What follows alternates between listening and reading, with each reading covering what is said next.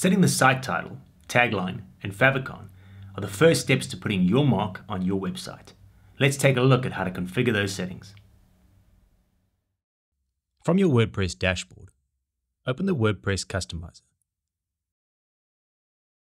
and navigate to Site Identity. Add your site title and tagline.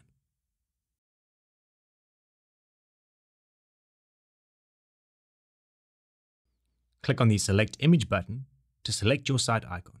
You can select an image from the media library or upload a file from your hard drive. We recommend that you use an image at least 512 pixels by 512 pixels.